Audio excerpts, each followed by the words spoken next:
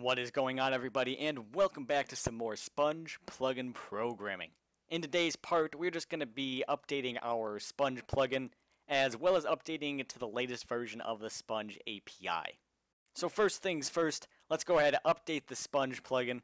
So just navigate to the mods folder, delete the current sponge.jar file, delete that, and download the latest version, and the link to the downloads page will be in the description below. Just download the topmost file that you see there.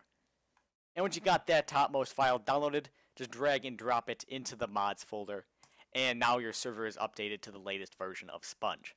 Next up, we can go ahead and update the API to the latest version as well.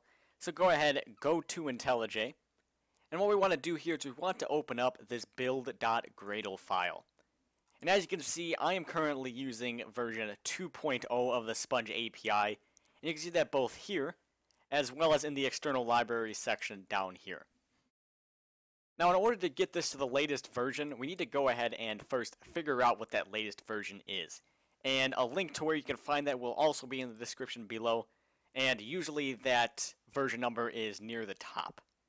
So go ahead, copy and paste that version number, and currently it is 2.1-snapshot. And again, you want to replace this 2.1-snapshot with whatever version is currently the most recent. And if you're watching this later, it will most definitely not be 2.1-snapshot. So make sure you check that out before you just copy that down, because it may have changed by the time you watch this. Anyways, it will automatically import if you have it set up, and as you can see, it did exactly that. We now have the API version 2.1-snapshot in our plugin. So now, after that is refreshed, we want to go ahead and mark the source directory as a root, or a sources root again.